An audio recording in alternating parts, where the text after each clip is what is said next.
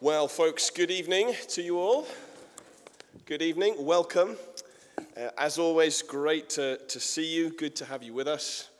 And for me, nice to be back. I was preaching in Elgin this morning, and someone said they missed me, which was nice. I missed you as well.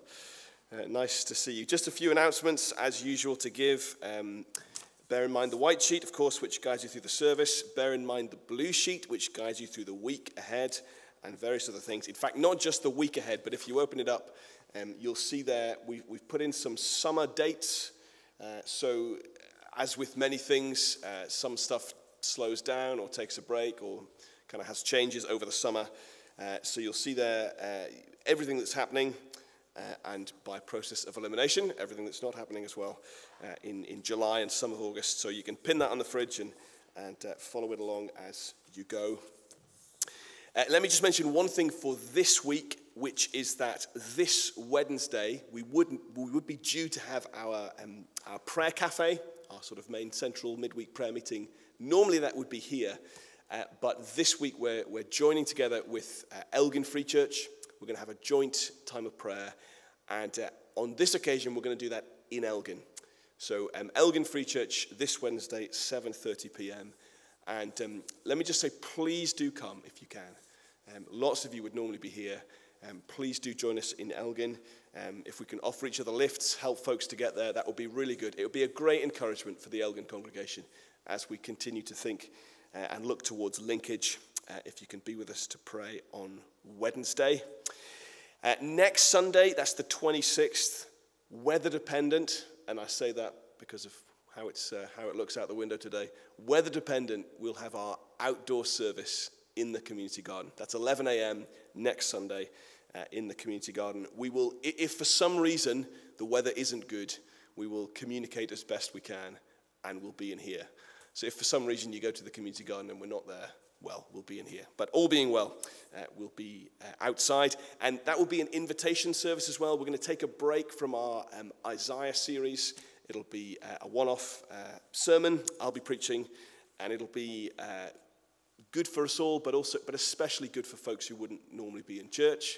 And maybe there are people who would find it hard to walk in this building, but might find it easier to come along to the community garden. So bear that in mind, pray, think, and invite. Last of all, I know some of you heard this morning, but just to repeat, you've got a couple of extra things tucked inside your little bundle of stuff on the way in. And I mention this again because even if you're not with us normally on a Sunday morning, but just a Sunday evening, this is relevant for you. So two things. You've got an Elgin and Burghead Church survey. We'd love it if every one of us would fill this in. It asks various questions about our congregation here in Burghead. We'd love to know your thoughts. What are our strengths? What are our weaknesses? What ideas do you have for the future for ministry? And then more specifically, of course, looking forward to our linkage with Elgin. It asks a specific question about Sunday services. What should we do with them? How should they, what times should they be at? It gives a few options. You can tell us what you think of them. You can say you think they're all rubbish and you want to give us a different suggestion if you want. Plenty of space for you to do that, so we'd love to hear from you. And then the second thing in that bundle is what we're calling a roadmap, which really does what it says on the tin. Now, it's written on paper, not in stone, so it's possible one or two things might change. But basically, this is our plan for the next almost a year through to April next year in terms of events that relate to the linking of the two congregations. You'll see things there like joint prayer meetings and so on, all sorts of things. Just bear in mind, as Davy said this morning, that some of those events, relate just to the Elgin end of things. We've got a few vision afternoons in Elgin, for example, but many of them are for us as well. And even if they're more at the Elgin end of things, it's good for us to be aware of them. So you can take that away as well. You're going to have a busy fridge where you pin all these things, or something like that. Last of all, one final announcement, which is to do with Free Church youth camps. It's also from me, but it's on the screen, so here we go. Hi folks, I want to speak to you about Free Church youth camps. For decades, youth camps have been a really key way to share the gospel and to disciple children and young people from across our denomination and from across Scotland. For many years, congregations have supported these camps to enable them to happen. That's involved lots of things, sending volunteers, helpers, leaders, cooks, and also giving money to enable the camps to happen. We as a congregation have been invited this year to partner with one of the camps happening in Oswestry.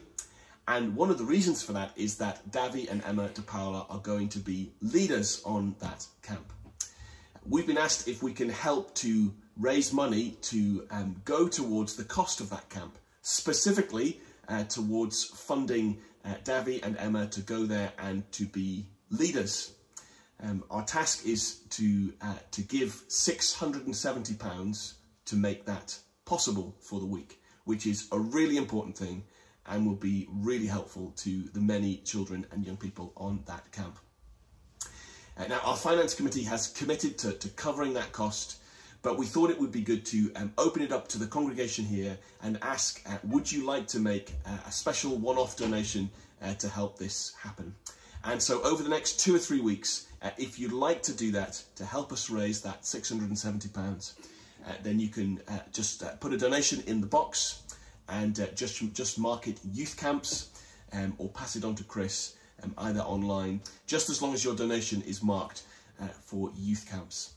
Thanks so much. We'll let you know what we raise, and we hope and we pray that the Lord will use that particular camp down in Oswestry and Davy and Emma and all the other leaders and helpers for his glory, and to help share the gospel and disciple children and young people. So please do give over the next 2 or 3 weeks and mark those donations for youth camps.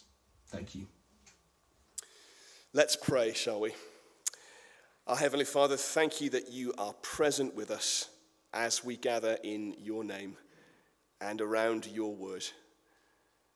Lord, open our lips, we pray. Enable us, we pray, to praise you, to worship you. Help us to come to you in prayer. Help us to sit humbly under the teaching of your word. And we pray that all we do would be for our good and for your glory. And we ask it in Jesus' name. Amen. Listen to these words from Psalm 112. The psalmist says, "Praise the Lord. Blessed are those who fear the Lord, who find great delight in his commands. Their children will be mighty in the land. The generation of the upright will be called blessed." And that psalm and the psalm we're about to sing remind us that those who hear and who heed God's word find life and blessing in doing so. Words from Psalm 19, the heavens above declare. Shall we stand? Let's sing together. The heavens above declare the glory of our God, and what his hands have made, the skies proclaim abroad. Day after day they pour forth speech, and night by night their knowledge teach. There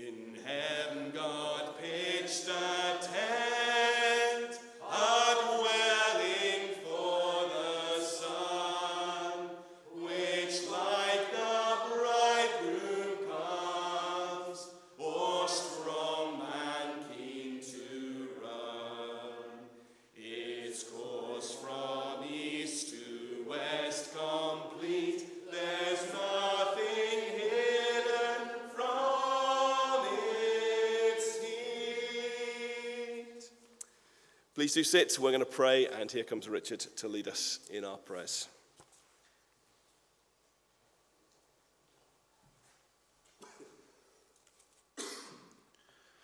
Let's pray. Our Father God, we give thanks that we just need to look around us. We see nature proclaiming your creative power, your glory, your splendor, your majesty and might. We thank you, Lord, for this. We thank you, Lord, that you are not like us, that you are awesome, that you are high and lifted up, that you are light, that you are perfect, and that there is no darkness in you. We thank you, Lord, that you supply our every need, that day in, day out, you give us everything that we need, life itself, the air we breathe, food, clothing, and health and strength. We thank you, Lord God, for the freedoms we have to meet and to listen to your word, to hear it preached, and to do so without fear of being taken to prison, of being killed. And Lord God, we would again ask and pray that this will be our privilege until the end of time. Father God, we thank you for bringing us together this evening, and we pray that you will bless our service, that you will help us to raise our voices in praise to you, that you will humble our hearts, and that you'll help us to hear and understand your word. Open our hearts and minds to it, Lord. Lord, if we need rebuking, we pray that we will take this on board. We pray that if we need upbuilding, that, Lord, you will speak to our hearts and souls. We pray that you'll bless Davy as he preaches, Lord. We just thank you that you have given us men who can preach well and preach powerfully, Lord. And we do ask and pray that this will be a powerful witness, not just in this town, but across Murrayshire. That, Lord God, you will move in this area, that you will open the hearts of men, women, and children to their need of a Saviour.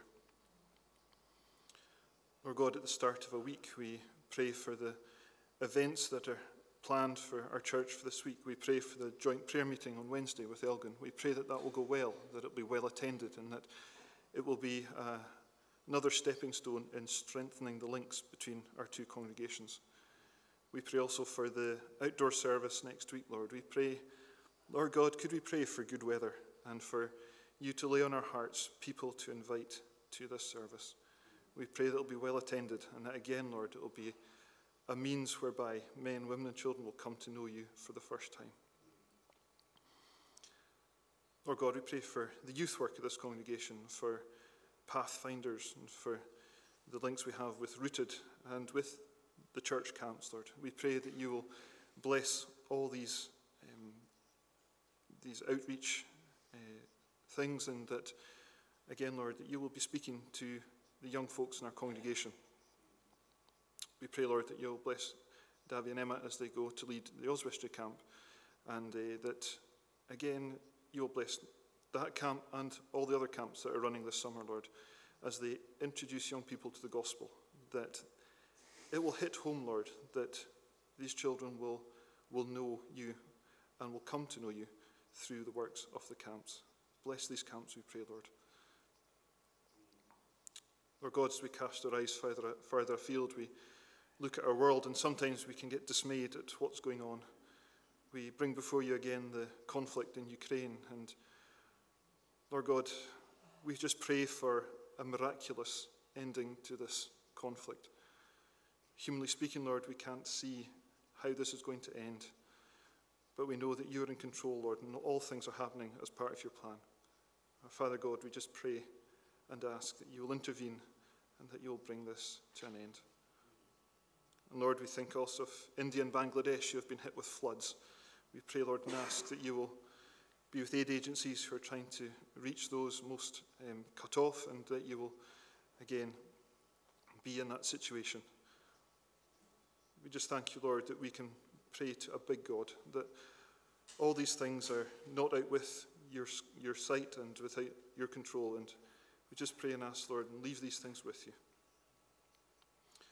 Just ask, Lord, and pray that you'll go before us now and that you will bless us. Forgive us for all that we have done wrong. And we ask all these things in Jesus' name. Amen. Shall we stand again as we sing?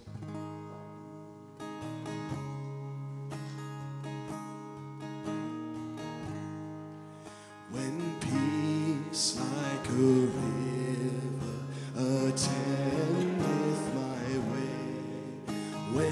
sorrows like sea billows roll.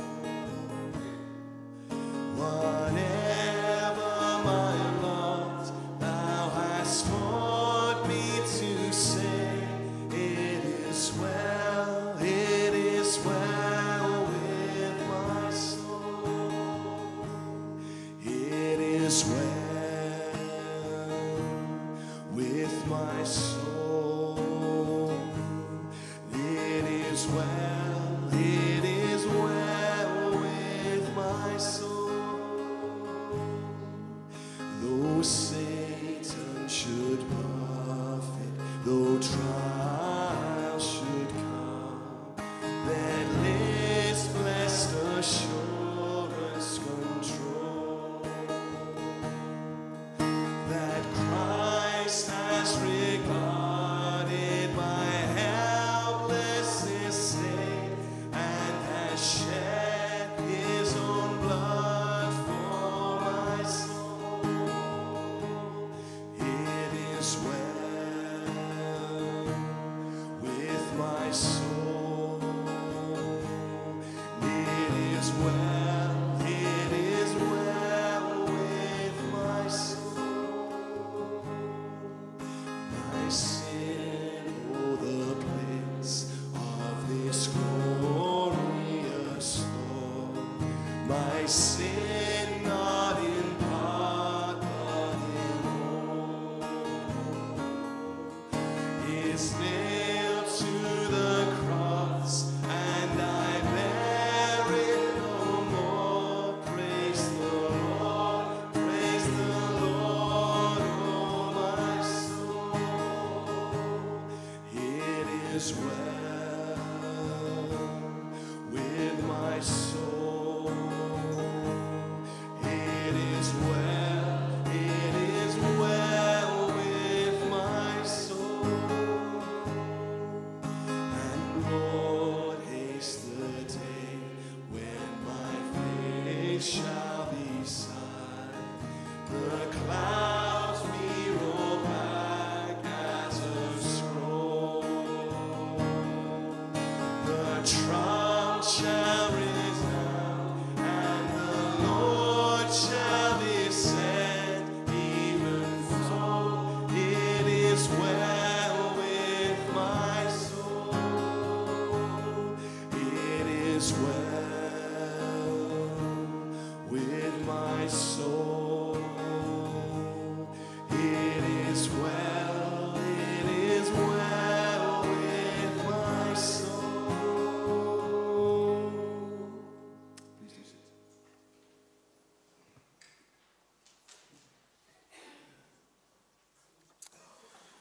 Our reading tonight is taken from 1 Corinthians chapter 9, reading the whole chapter 1 through to 27.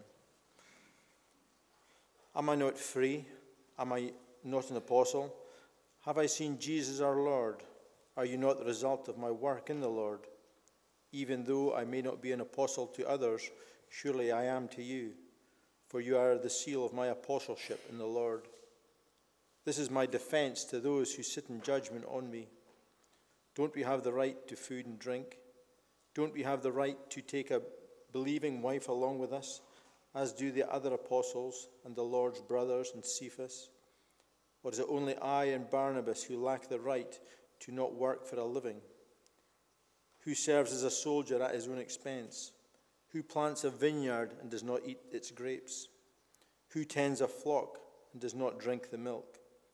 Do I say this merely on human authority? Doesn't the law say the same thing? For it is written in the law of Moses, do not muzzle an ox while it is treading out the grain. Is it about oxen that God is concerned? Surely he says this for us, doesn't he? Yes, this is what is written for us, because whoever plows and threshes should be able to do so in the hope of sharing in the harvest. If we have sown spiritual seed among you, is it too much if we reap a material harvest from you? If others have this right of support from you, shouldn't we have it all the more?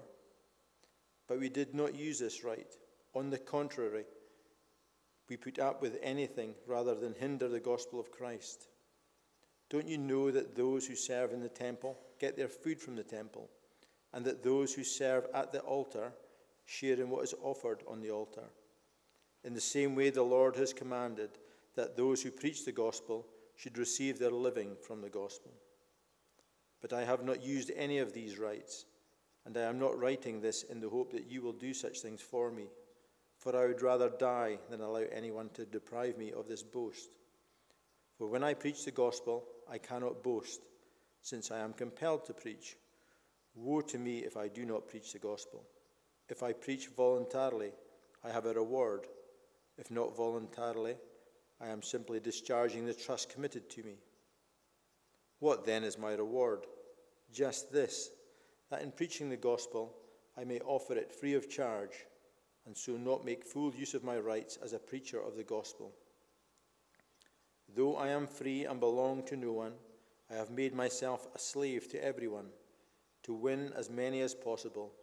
To the Jews, I became like a Jew, to win the Jews.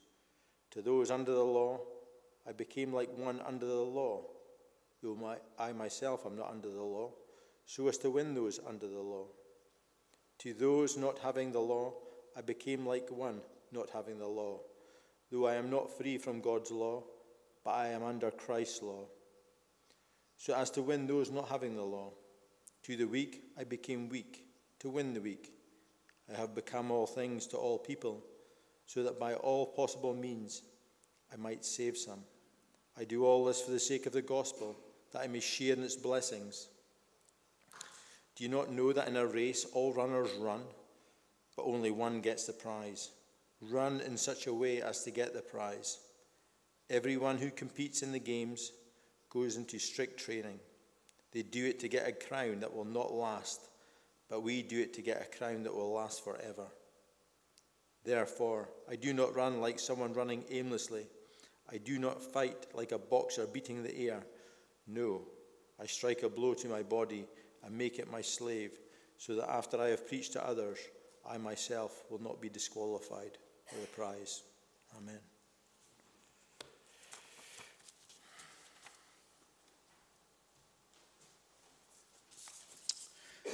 Thank you, Chris. Good evening, everyone.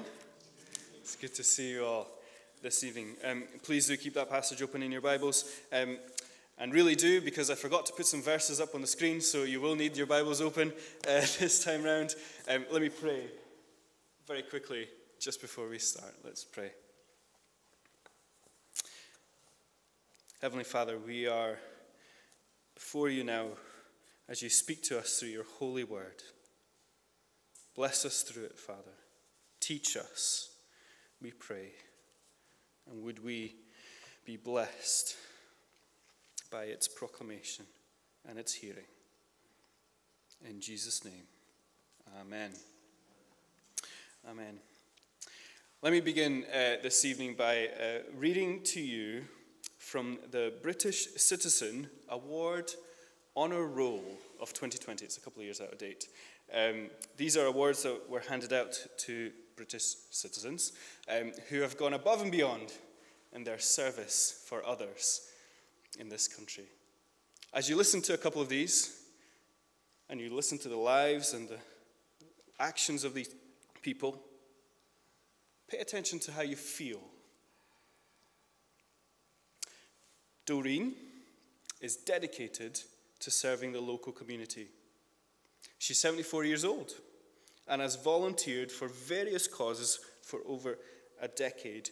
Every single day for the past 5 years, Doreen has attended Tandred Heights, a local elderly care home, visiting the residents, sitting, chatting with them, assisting with meals. Doreen's work has contributed positively to the psychological well-being of the elderly people she visits. There's Doreen. Here's another one. After retirement, 25 years ago, BB started volunteering weekly at the Citizens Advice Bureau. This continued until recently. But rather than resting on her laurels, she undertook other volunteering roles, spending many hours each week going out in all weathers despite being nearly 85 years old and having limited mobility. BB has served her community for many years. How do you feel after listening to those stories? Quite inspiring, aren't they? Perhaps even moving. Here's another one. Paul of Tarsus, since his conversion a few years ago, volunteers all of his time to proclaiming the gospel of Jesus. He is so committed to making sure that gospel message is heard without hindrance. He provides his service pro bono. He is happy to relocate regularly and go wherever that gospel has not been proclaimed before. He happily adapts to cultures around him, even in his growing age. Not having a wife or any family commitments, Paul is free to plant and lead churches and write letters with all of his time. On top of all of that, he even ensures that his personal godliness remains intact. Paul is never happier than when people hear the gospel and are saved for eternity, so that they get to share with him in the great blessings of the gospel he already enjoys. How do you feel about Paul? Remember, we're in 1 Corinthians 8-10. The Corinthian church were wondering about how they should engage with the idolatrous world around them. The pressing issue was food offered to idols, and it was everywhere. Are Christians allowed to eat it? What should they do with it? Last week, we were challenged by Paul to think of the weaker brother. Paul affirmed that idol meat was nothing and false idols are nothing, but if going to the temple to eat such food is going to tempt a weak brother or sister back into an idolatrous, sinful lifestyle, well, then he was happy to give up those rights and those privileges for the sake of that brother, to keep them safe. Tonight, in chapter 9, it seems like Paul takes a break from talking about food offered to the idols and instead starts talking about something completely different. But it is absolutely relevant what he says tonight. His experience, his thoughts, his feelings in Christian ministry need to be known by the Corinthian church. Why? Well, because he's trying to convince them that to give up your rights and your freedoms for the good of others is a really, really, genuinely wonderful thing to do. It keeps the weaker brother safe. And what we'll see this week is that it actually might, even possibly, can you imagine, save people for an eternity. It's a wonderful thing to do. It's a great way to live your life. Doreen and Bibi, they were retired. They could do anything they wanted with the years that they had left. Instead, they volunteered all of their time, their money, their energy for the sake of others. Paul does the same. But the prospect is much more exciting than just kind of companionship or advice. It's salvation for eternity. To Paul, that is absolutely worthwhile giving up his rights and freedoms. It's a no-brainer for him. It just makes sense. Hopefully we'll see that as we follow on in the headings that we've got on our sheets. They'll come up on the screen as well. Let's work through the passage and see how Paul tries to convince these Corinthian Christians that his way of living is a really good and wise way of living. First point, Paul will gladly give up his rights to present the gospel free. Paul begins in verses 1 and 2. by reminding the Corinthian Christians of the legitimacy of his apostleship. The answer to all those rhetorical questions, am I not free? Am I not an apostle? Have I not seen the Lord Jesus? Well, the answer to all of those is yes. And so, it is absolutely the case that Paul has the same rights as all the other apostles and all the other gospel workers around at the time. Yes, there's food and drink to be enjoyed. Yes, there's a wife to perhaps take, as do some of the Lord's brothers and Cephas. Of course, he's free to work alongside all of this and earn some money for himself. But he doesn't. More than that, Paul builds on his point. He has the right to be paid for his gospel work. That's from verses 7 to 14. Beginning there, Paul again begins with another set of rhetorical questions.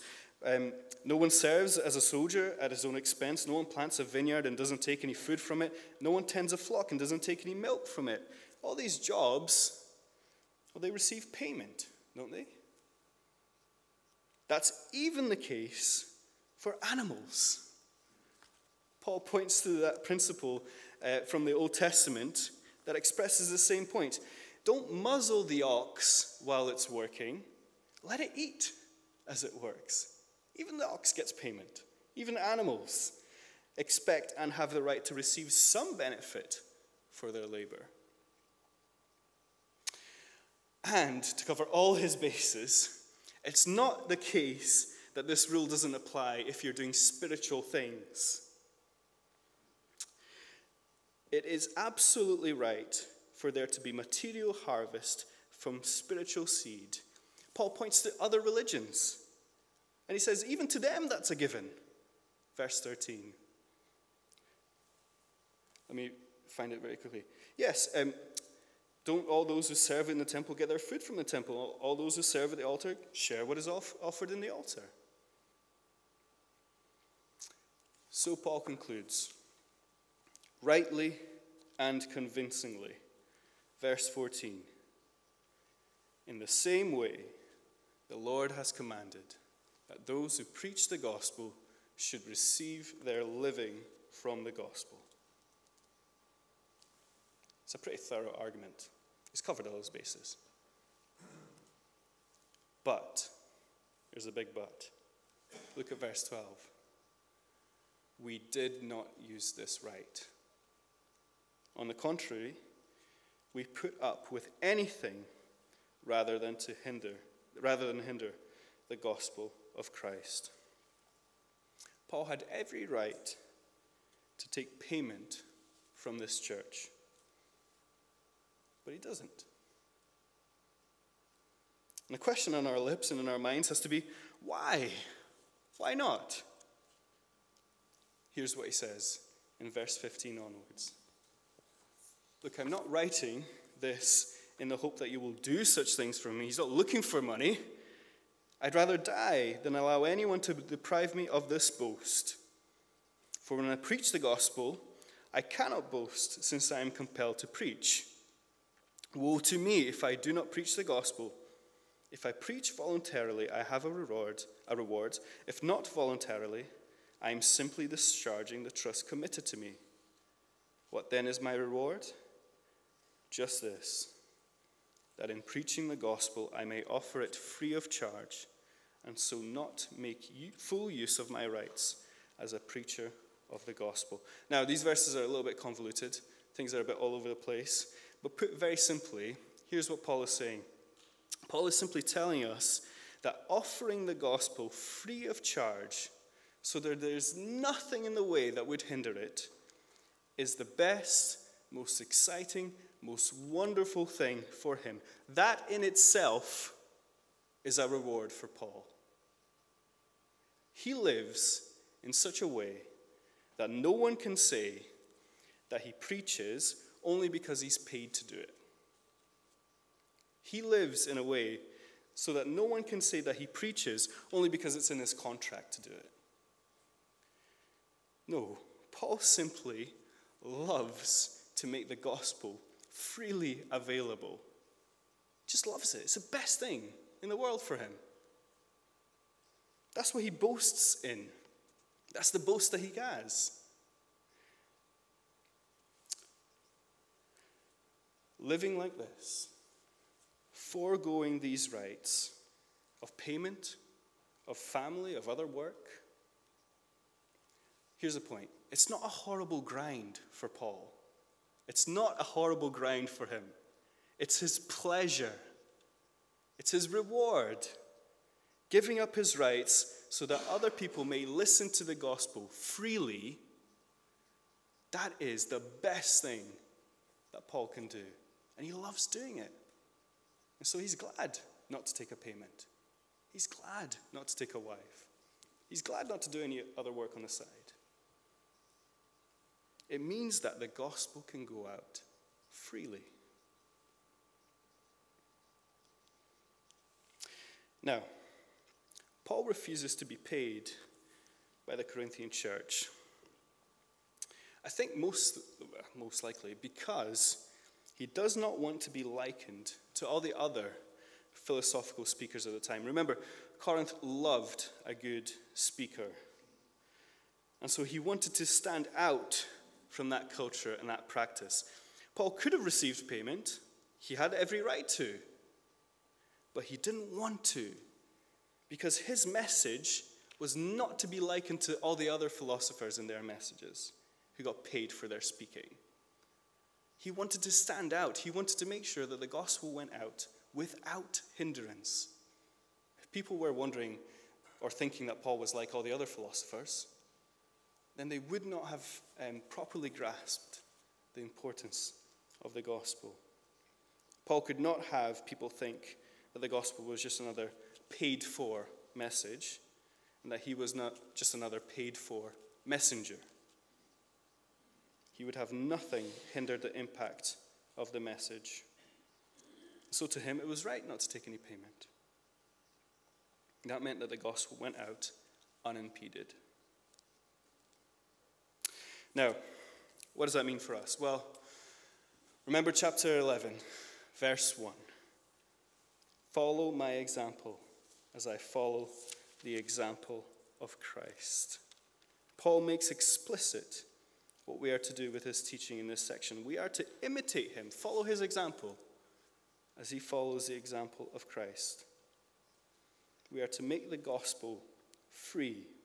We are to proclaim it without hindrance. We're going to see what that looks like in practice in the next few verses. But I think first and foremost, Paul just wants the Corinthian Christians to grasp his thinking, his motivations, his heart. Do we appreciate what Paul is doing here as much as we appreciate Doreen and BB? Does it make sense to you that Paul is willing to live this way? Does it? Paul denies himself perfectly legitimate rights if they would get in the way of anyone having an opportunity to respond to the gospel.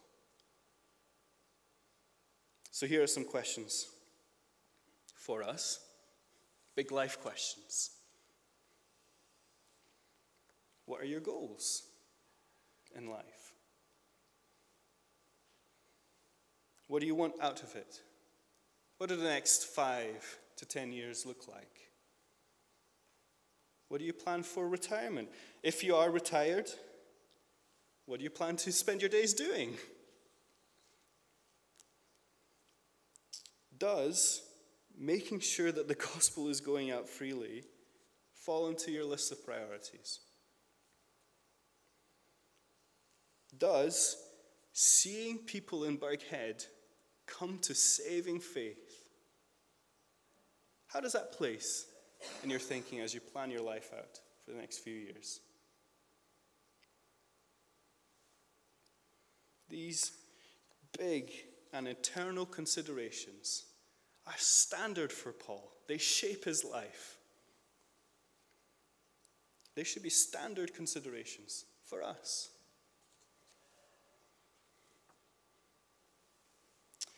Now, hopefully we've got the big overarching principle in place. Paul goes on to unpack what that means in everyday life. Here's what it looks like. Though Paul is absolutely free, he will gladly enslave himself to any culture, wherever he is, so that people will be able to hear the gospel. Here's point number 2. Paul will gladly enslave himself to win people. Let's read verses 19 to 23. There's no slide for this, so you're going to have to actually look at the Bibles. Here we go. Verse 19. Though I am free and belong to no one, I have made myself a slave to everyone to win as many as possible. To the Jews I became like a Jew to win the Jews. To those under the law I became like one under the law, though I myself am not under the law, so as to win those under the law.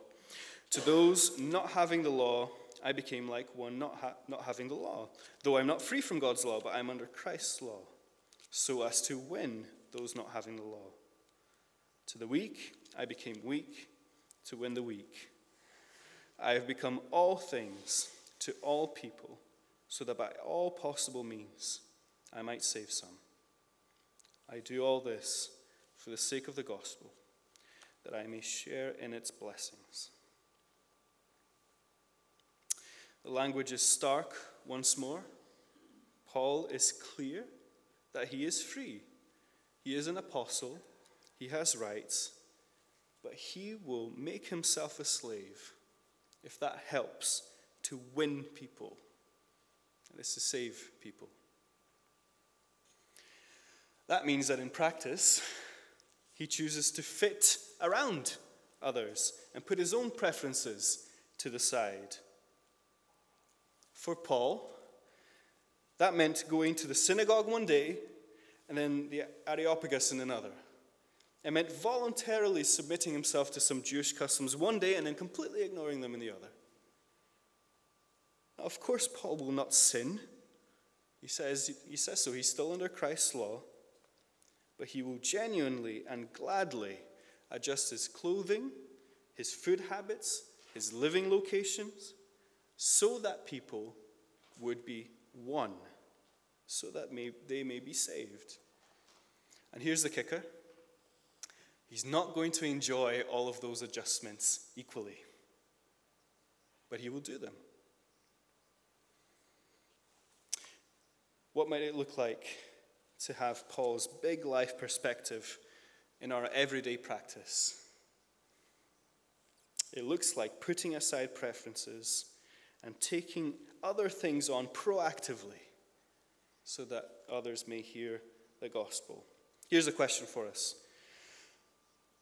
Do you have anyone that you could talk to about the gospel, about the Bible, or about Jesus right now who doesn't know him? Is there anyone like that in your life? If the answer is no, wouldn't it be great to? And guess what? We can make it so that is the case. Can you imagine winning people for salvation in eternity with the time that we have on earth? That is a wonderful prospect.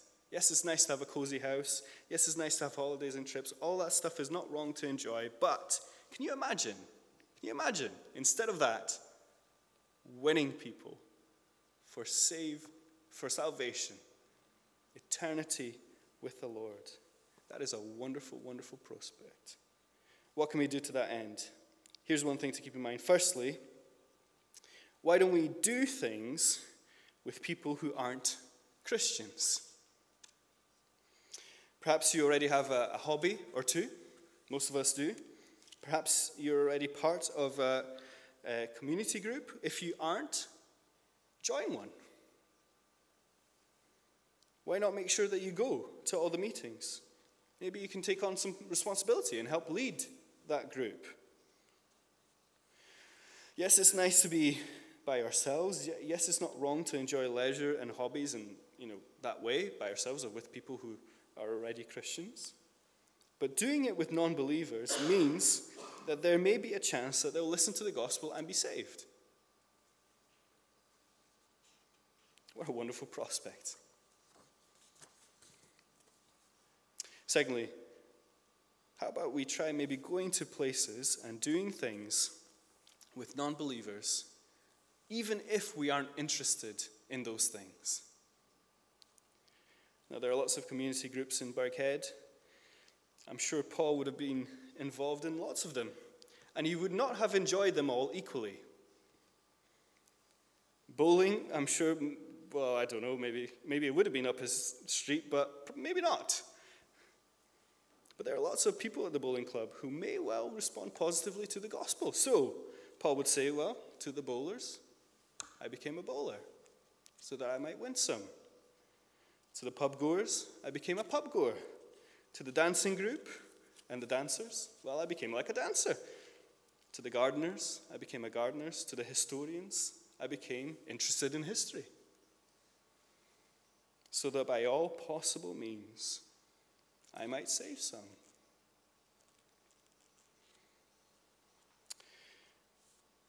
Just an aside here, some people might say at this point, well, there may well be some Christians already at these groups, so I'm not going to bother. To that attitude, I think there are two things to say. Firstly, having some other Christians there already makes it easier to join in with stuff that you wouldn't necessarily enjoy, so that shouldn't put you off. That actually should help you to join in. Second thing to say is that it's absolutely the case that it's less and less likely nowadays that unbelievers will walk through these doors for events or for services. They will most likely walk through those doors for people.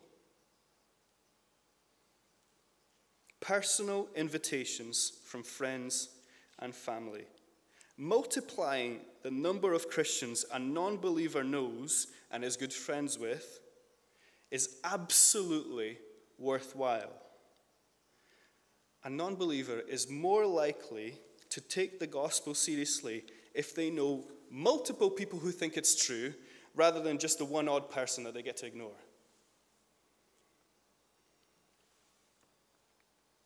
They will respond more positively to multiple invitations, not just one. They will feel better about coming along if they know more than one friendly face is going to be there.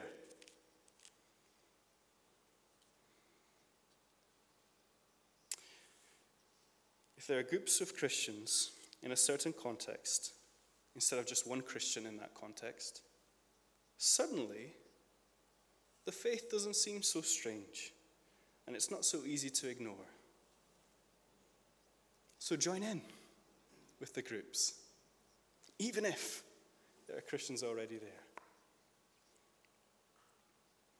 Another way of putting this into practice is just by mixing your groups of the people you know, the groups of non-Christian and Christian friends together. Birthday parties, celebrations, sporting events. We've got a World Cup coming up. Great opportunities for your Christian friends and your non-believing friends to meet.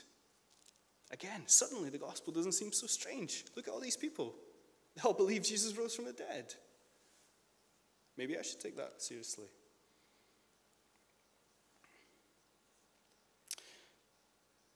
Third way of applying Paul's big life principles and practical day-to-day practice is to be intentional with the non-believing context that you have. Remember, Paul does all of these things not to have lots of friends. Paul does all of these things to win people. Yes, it's nice to be friendly and to be polite, but we need to cross that pain threshold at some point and mention Jesus, the church, or the gospel. When or how, well, that depends. But it needs to happen. You could say something like, well, do you know, John, I've known you for a long time. And this may be a bit strange, but we get along really well, and I want you to really know me. And for that, you need to understand that I'm a Christian. I'd love to tell you a little bit about that. You know, if the person's your friend, they're not going to walk away from you. People are polite, mostly.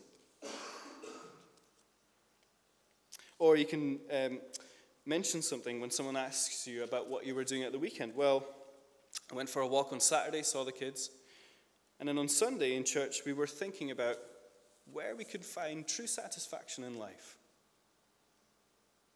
And you could leave it there. There probably is a question coming after that, isn't there? Now, there's lots more that could be said about this. Please keep talking about it. Share with one another how you have implemented these principles in the past, how you might do it just now. And remember, living like this, it grates against our individualism and our constant striving for comfort, but it's genuinely worth it. Look how Paul puts it at the end of this section. I do this all for the sake of the gospel, that I may share in its blessings. Paul's looking forward to sharing the blessings of the gospel with other people who he witnessed to. Resurrection will come. Can you imagine this? Think about this for a second. Can you imagine this? Resurrection will come. And maybe someone you went out of your way to meet, to speak to become friends with, is resurrected to new life alongside you. That's such an exciting prospect. It's what Paul lived for. It's what he lived for. Can you imagine that? It's wonderful. It's the example that we are to follow. Now, someone might say to Paul, really? You'd go to that pub? That's a dodgy pub. Or really, you'd go to that part of town? That's a dodgy part of town. Or really, you'd go to that nightclub or that party? Or really, you'd go into the synagogue? That's where the Jews are. Or really, you'd go to that person's house for dinner? Of course, what's behind all these questions is that these places are not suitable for Christians. But don't you see, we need to be careful here. We can't just jump into the holy huddle. That's a mistake that Paul will not make. His approach is really that extreme. Like Jesus, Paul will really go to dinner with sinners, and he will really eat with prostitutes and tax collectors. He really will become all things to all people that he might save some. However, of course, it's true that Paul is not Jesus, and neither are we. We're on to point 3. We are prone to sin, and we are susceptible to temptation. Paul is not ignorant of that, and so he will be disciplined in his evangelistic efforts. He will not allow himself to fall into sin. He will not use evangelism as a justification for dips in holiness and godliness. Instead, he will be self-controlled so that he will definitely win the eternal prize. Look at what he says in verses 25 to 27. Everyone who competes in the games goes into strict training. They do it to get a crown that will not last, but we do it to get a crown that will last forever. Therefore, I do not run like someone running aimlessly. I do not fight like a boxer beating the air. No, I strike a blow to my body and make it my slave, so that after I've preached to others, I myself will not be disqualified for the prize. Paul does not want all of these evangelistic efforts to go to waste. He does not run aimlessly here, there, and everywhere. He doesn't just punch wildly at the air. He's disciplined. He's focused with his efforts so that they produce the desired outcome. The desired outcome is other people getting saved and me being there with them. He wants that prize that the gospel offers for others, and he wants it for himself too. And so Paul will become a pub goer to all the pub goers, but he will not indulge in drunkenness. He won't. He will remain distinct in that way. He will happily oblige to all sorts of Jewish practices, but he won't become a Jew. He will not be influenced into regular sin because he wants to make sure that his eternity is secure. This is the perspective that truly, eternally safe Christian believers have. In the same breath, They take the warnings of Scripture absolutely seriously. They leave no room for complacency in sin. And yet, at the same time, they can recount with certainty all of the assurances of salvation found in Scripture. That is what truly safe Christians are like. No complacency in sin. True joy and assurance of the future. Let me finish by giving a quick example of this kind of thing. Now, often sports societies at universities, they'll put new members through some initiation kind of forfeits at these kind of initiation parties. Now, that often involves drinking an awful lot, you can imagine. Now, two of the students that we had in our church down in Edinburgh were really, really good. They were top-class rowers. They were part of the rowing club. One of them, at least, if not both of them, were definitely not the party-going type, you know. I remember speaking to them about these initiation parties that were coming up. Now, they knew that if they didn't go, they would not be accepted by the teams. They'd be outcasts for the rest of their university career. But at the same time, though they didn't want to go, they knew they had to go. They didn't want to get drunk. They wanted to be distinct and to obey their Lord Jesus. So what did they do? Well, they spoke to the guys organizing those parties, and they said, look, we know what these forfeits involve. We don't want to get drunk, but we're still willing to go through the initiation process because we want to be part of the club. What can we do instead? And they agreed that what they would do instead is get all of their hair completely shaved off and go completely bald. And they agreed. So they went to the party. They met everyone. They became part of the club. One of the guys ended up living with lots of those rowers. One of them came to church. A few of them went to Christian Union events. Paul has become all things to all people, that by all possible means I might save some. Paul is happy to forgo his rights and his preferences if it means the gospel gets heard unimpeded by all sorts of different people. He will do whatever it takes. He'll get his head shaved without sinning.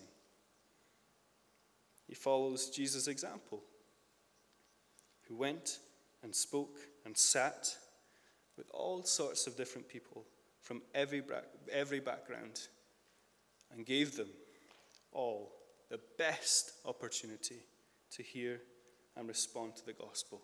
What a great way to lead a life. Wonderful way to lead a life. May we be more like him and more like Paul. Let's pray.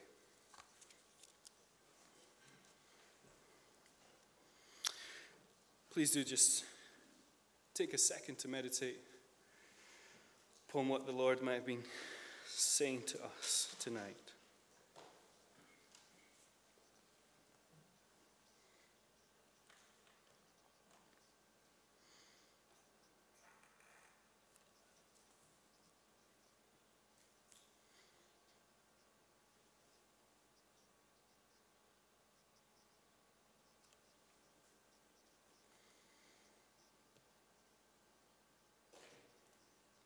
What then is my reward?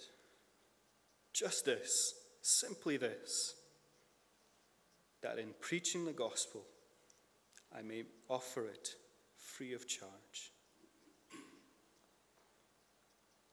Father, we know that to the world outside, living like this seems foolish. To the world outside, giving up rights and freedoms and preferences for others seems on the whole absurd. And yet, Father, we know that your wisdom is not like the world's wisdom. And so would you help us embed within us an eternal perspective that sees the salvation of others as the most wonderful, wonderful thing. Forgive us, Father, for our complacency, and help us more and more to be effective witnesses to all those in Burghead, not just those who we know. Please, Father, with these teachings that we have heard tonight, be embedded into our hearts. In Jesus' name we pray. Amen. Amen. Well, let's sing once more in response to all of this, of the goodness of our Lord. Let's stand and sing together.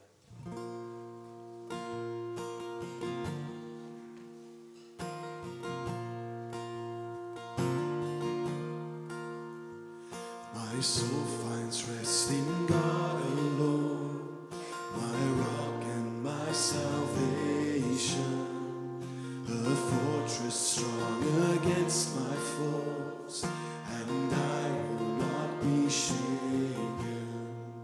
Though lips may bless and hearts may curse, and lies like arrows pierce me, I'll fix my heart on righteousness. I'll look to him who hears me.